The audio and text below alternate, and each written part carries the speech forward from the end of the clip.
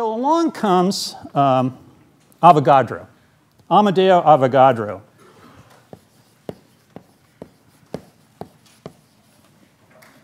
(1776 to 1856).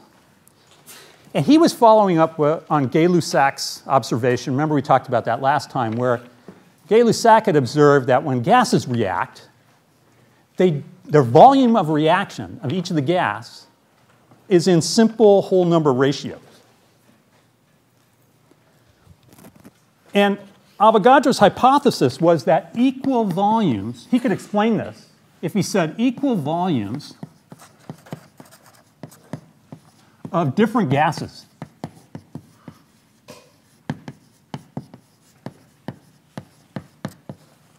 at same T and P, temperature and pressure, contain the same number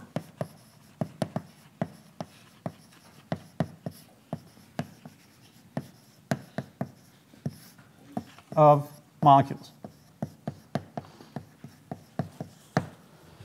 So what that meant was if you measured the density of a gas, and we use rho to represent density, this is G for gas. Let's say it's gas A. Well, what do we mean by that? If I know how many molecules I have in, and I multiply by their mass, each mass of each molecule, and divide by a volume, I get mass per volume, and that's density. I can do it for another gas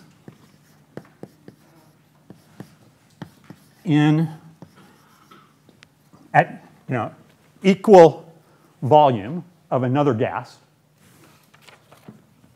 It has the same number, according to his hypothesis.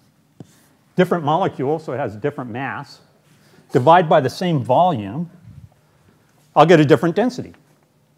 So if I can measure these densities by just taking the ratio here,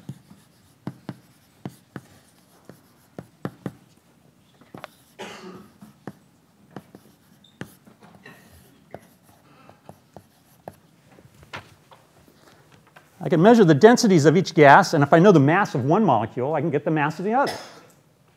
The problem was I couldn't get the absolute mass for some time, right?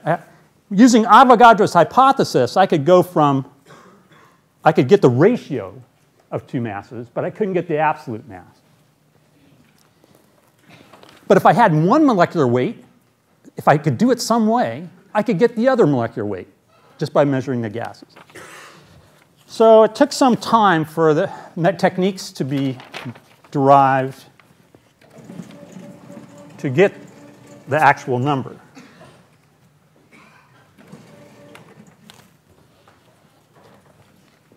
But we'll talk about them later, but the actual number was defined for a specific amount of material. So we'll call it 12 grams of carbon-12 has 6.02 times 10 to the 23rd carbon atoms.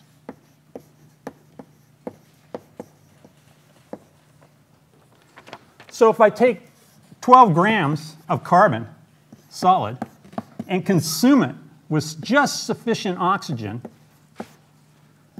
to burn it completely to CO2, then all I need to do to get the mass of 6.02 times 10 to the 23rd oxygen molecules was just to measure the mass consumed.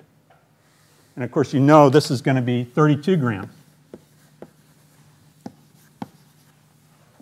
And so the combination of this idea and the studies of sequentially, reactions, you could go from the molecular weight of one species to the molecular weight of another just through those experiments. And so that's how the periodic table of elements was being filled with molecular weights of elements.